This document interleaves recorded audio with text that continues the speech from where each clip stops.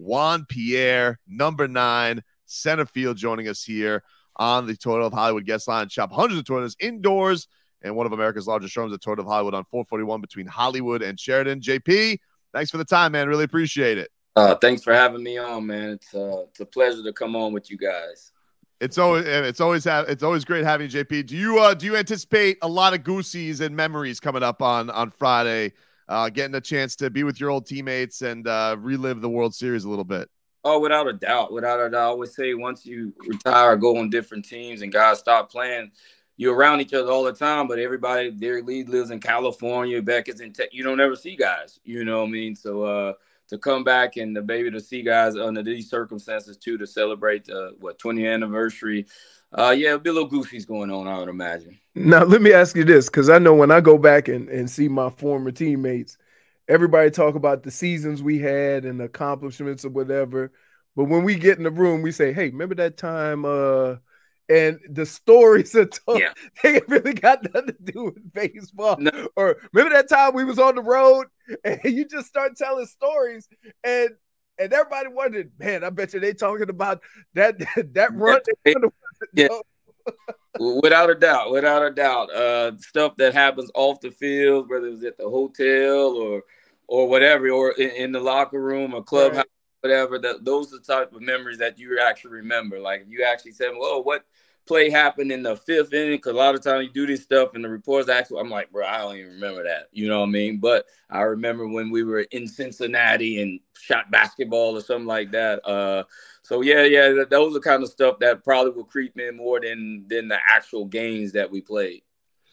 But that season in particular, like you guys had such a great turnaround in the middle of it, and coincided with Dontrell and Miggy coming up, and you guys getting Jack McKeon. Like, do you remember in particular, like feeling how you were coming out of spring training and when you felt like it really clicked for you guys? Yeah, without a doubt. Out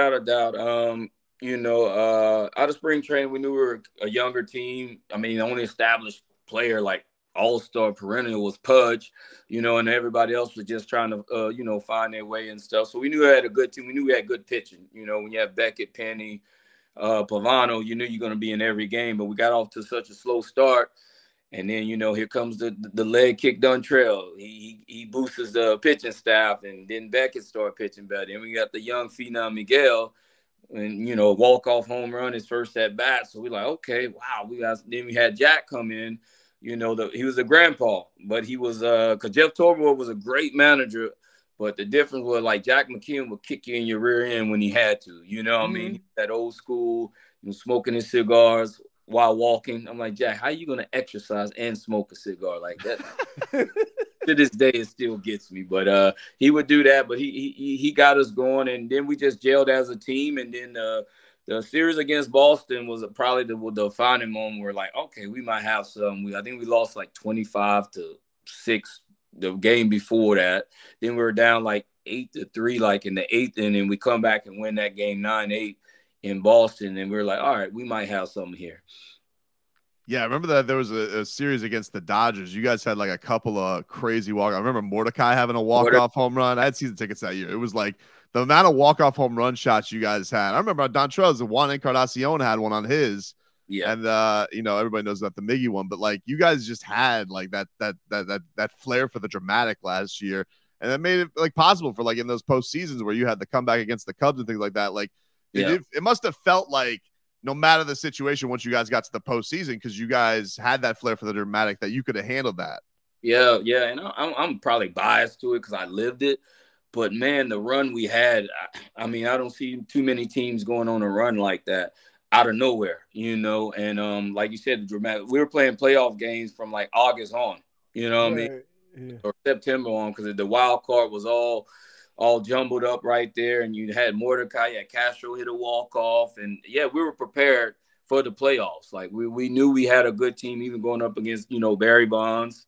We went up against Sammy Sosa and the mighty Yankees, and we felt in every series that we were in every game, like talent for talent, player by player, pitcher by pitcher. We were in every game, and the media never gave us a chance. So Jack did a great job with the media. Say, hey, we don't even supposed to be here. So we played loose. We played like we didn't have the pressure on us, but we went out there and did our thing. Also, you had so many young players, nobody had any scar tissue.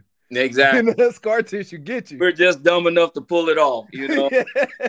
If we do it again the next year, we thought too much, you know. We Yeah.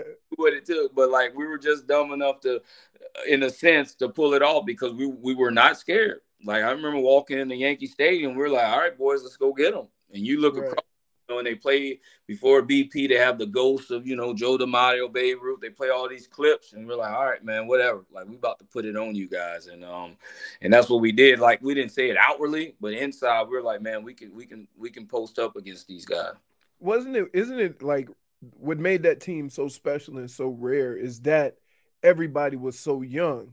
Mm-hmm. So during the whole course of the season, you know, the whole thought was these guys are young, they gonna break. They gonna break. And they gonna break. They're not used to. And then you get to the playoff. This is playoff. This is pennant chasing baseball. These young guys don't know nothing about that. And you're like, we're right. You're right. We don't. We just playing baseball.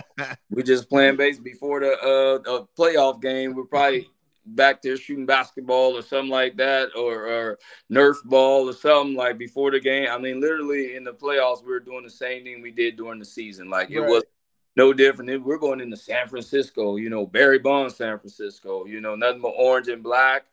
And we get mollywopped our first game out there too. Yeah. And I know I was personally like so amped. I'm like, I cannot calm down. I think I struck out, like swinging off my knee. I'm like, what am I doing? But Gerald Williams and Lenny Harris, who was veterans on the team, pulled me. I was like, you too hype. I was like, I know, man. Like, I can't come.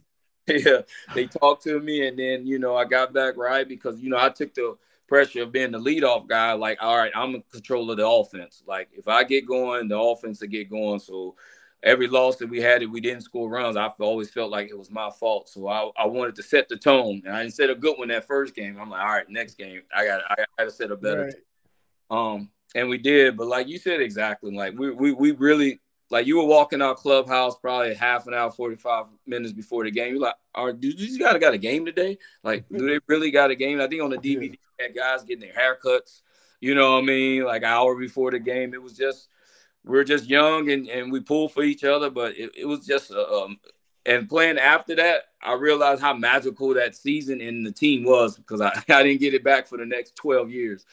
Right. Did you? That happens, man. JP, like, can you give us craziest Juan Pierre is a workaholic story? Because like the thought of like everybody else said JP always first one to the ballpark. You're rolling the damn balls on the grass to make sure you can bunt it the right way. Like you lived at that place, man. Like why did you have such an obsession of getting there so early to prep for a game?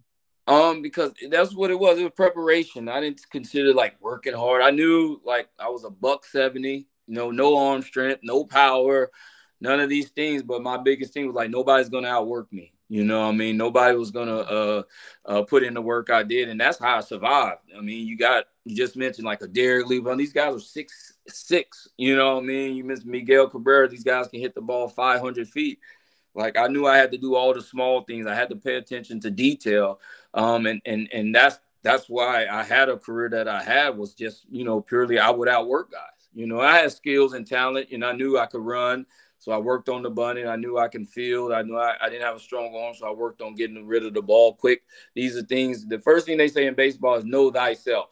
Like know what type of player you are. And I knew what type of player I was. And it was just, I wouldn't say obsessed with it, but that's a close thing. But it was. Yeah, you admit it. You can't say I wasn't and just smile. Yeah, but it was like having the pressure of like I always felt like I carried the team, and I wasn't a big name guy. Like nobody interviewed me, you know what I mean? After a game, I wasn't that big name guy. But you go. You know, a teammate to teammate, they're like, oh, Louis and Juan gets on. Hey, we got to get him off the – you know what I mean? So, like, pressure – set the tone. Set the tone, but, you know, not media-wise. And I always like doing the dirty work. Like, I always love that. Like, I'll get on base, still sitting, and the guy knocks me in. They go interview the guy with the RBI. I'm like, all right, great. You can have that shine. I'm just going to post up every day. As long as I have respect for my teammates, then that's all that matters to me. Talking to Juan Pierre here on WQAM, and you guys can see JP. He's going to be out there at the Marlins Museum doing some photo ops. Mike Lowell's going to be out there, Jeff Conine, Josh Beckett, a lot of the greats from the 2003 Marlins team. JP, of course, the leadoff man, had the high socks, stealing bases, like just had a complete swag to it. And you like, even like JP, like you mentioned, like you weren't interviewed after games, but like remembering just like you had like the hypest, walk up song right to start off to the game. Like you really did get the fans amped up. I do feel like the fan base did embrace you because of the type of energy you brought. Like, was that something that you were also conscious of, that I don't know, just to get the fans almost involved with the excitement that you played with?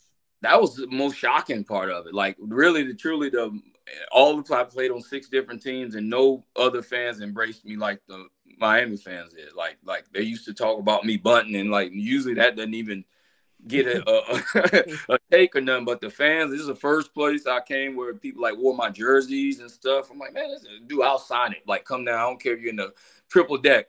If I saw my jersey, I'm like, bro, come down here. I'll sign it. Ain't too many of them things flying around here and stuff. So the Miami fans really, really embraced my type of style of play. Me and Louis working together, we're, stealing the bases, playing the small ball. And that was the dynamic of our team too. Our power guys, Derek Lee and Canard, those guys stole 20 bases too. Like, we had speed and power on our team, but it was definitely fun. And I did take hold of that. Like, still to this day, I'll go somewhere, I'll be in Walmart, and somebody be like, JP, we ready? You know what I mean? A walk-up song. I'm like, yeah, baby, you know what I mean? So it's definitely, I got so much love in Miami. And I'm just trying to be that table setter, and not looking for the recognition. But again, the fans in Miami have definitely showed me love and continue to this day. If I'm around town or whatever, we remember the 03 team, you know what I mean? So it's cool to see. You have you been keeping tabs on this year's team at all? Like, they got off to such a hot start. They're in a bit of a rut right now. When you're a team kind of going through it, you can't seem to drive guys in key situations. Like, what's the best way to get out of something like this, JP? What do you think this secret sauce this team may need to get back on track?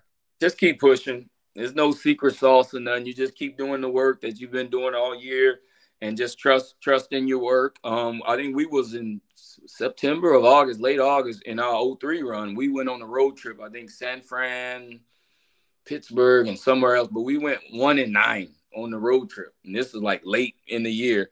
And nobody was panicking. I think actually Jeffery Loria was flying back from San Francisco to Pittsburgh. And we got swept in San Fran, like just playing bad. So we in the plane, and we feel the plane going down. Like, we ain't near Pittsburgh. It's like a 5-hour flight. It's like, oh, no, we're stopping in Vegas. I'm like, stopping in Vegas? So we stopped in Vegas for like 3 hours. I don't even gamble. So I had no I was probably the only one excited that we didn't do it. So we stopped in Vegas for like 3 hours because we had an off day in Pittsburgh. And then we ended up flying to Pittsburgh just to get our minds off of it and, try to play better. And I think we went to Pittsburgh and got swept too. So I don't think hey, trying to shake it up. Pittsburgh got swept, and all the boys was broke from gambling. Hey, you supposed to be telling us the turnaround moment. Yeah, there was no turnaround. Hey, you gave us the moment where you almost got buried. Exactly, but things were in our favor because I think we went 1-9 on that road trip. And I think Phillies, which was behind us, they went 0-9, so we picked up a half a game. Amazing. Wow. Yeah, picked up a half a game on a 1-9 road trip. So, hey, we knew something was working right then, man. JP, obviously over the weekend, there was a crazy baseball fight. Tim Anderson got socked by Jose Ramirez. I feel bad for Tim because he got double the suspension than Jose did. He got 6 games. Jose got 3. What was your reaction to this crazy fight this weekend? Oh, I was like, man, that's old school baseball. Like, back even before my time, like you'll see like 2 of those a week back in the day. You know what I mean? Just old school game, guys getting after it a little bit. I don't necessarily condone it because, I got kids and all that stuff now. But, hey, sometimes you got to do what you got to do. But the biggest thing with that is seeing who really got your back on the team. Usually that type of stuff can bring a team together. And realize like, hey, we got each other back. We're gonna do whatever. But yeah, it was a good old fashioned fight. I don't think we've seen like a punch like that since when was he was punching for real. Yeah. Bautista and what was the Odor? Oh yeah, that was a crazy one. So, yeah, connection on the punch. Usually makers and guys get in there before even punches get thrown. But that was they squared off. Like so, JP, I was telling Tobin, he ain't got to worry about the suspension. That dude cannot go back into that locker room after starting a fight and getting knocked out. Yeah, that's he ain't gonna never leave. He ain't gonna never. Yeah, he ain't gonna never live that. Like he ain't got to worry about the league. Yeah, his own team ain't gonna never let him live that down. Teammates and all around the league, man. Then like now you got social media added to it, so it's yeah, you don't want to be that guy. Definitely starting a fight, but I mean he'll rebound. You know, I love Tim Anderson. I do love his game. I know he gets the bad rap a lot, but I think he's a good dude deep down, and but definitely that was and unfortunately that's what leads when we have fights of baseball. You know, it's usually football, basketball, and first take all these shows, but baseball get a fight going, and then that'll get everybody talking about stuff. Is there one, either one? I mean, I don't remember you ever getting involved in a fight, like you starting a fight, but is there one you remember either one of your teams getting in, or one that like, or as close as it could get to one of the famous baseball stare downs that you remember, where you thought it was? I tell you one thing, like I was playing with the Rockies at this point. Well, I just got called up maybe a month in the league, and we was playing the Braves, and this was like Andres Galarraga, Chipper Jones, Andrew, like these dudes, Javi Lo, like these dudes are huge. So we had a pitcher that hit the big cat, Andres Galarraga, and he was staring at him, and he told the big cat, "Hey, get down to first base." And the big cat went after. I had never been in a fight ever on the field, like ever. So I'm in center field. I got Larry walking right. I think Ron Gannis in left. So the big cat charges the mound. So I'm like, I don't know what to do here. You know what I mean? I look like $170. Yeah, that's the big cat. Yeah, I'm like Larry Walker here. So they throw their gloves down. They take out running. So I throw my glove down. So I'm taking out running. I like to the pile, and these dudes all like 6'4" here. I'm like 5'10", $160 maybe. So I'm like, I ain't getting nowhere near this stuff. So they were like throwing haymakers and breaking up. So I saw like little Rafael Furcal was the shortstop. He like my size. So I'm like, all right, I'll stand by him in case something pop off. I got to get him. But I ain't trying to mess with Chipper and Andrew and all. Yeah, you stand in your weight class? Stand in my weight class. But I said, know thyself. You got to know thyself. I wasn't trying to get in with none of these guys. But yeah, that's the bro. I think we had one bro like in 2005 with the Marlins. I think Alex Gonzalez actually fought. We were playing the Phillies, but they broke that one up pretty quick. But nothing like a good old fashioned brawl though. Get the juices flowing. You know what I mean? Break up the monotony. I think. JP, you're awesome, man. We appreciate all the memories, how hard you worked. I know the fans can't wait to go see you Friday at the Marlins Museum, photo ops with Juan Pierre and a lot of the greats from the 2003 team. Always a pleasure, man. Thank you so much for spending time with us. Oh, thank you, man. Anytime you need me on, man, I'm here for you guys. There you go. Juan Pierre, number 9, center field, 2003 champion. I love that guy, man. Hey,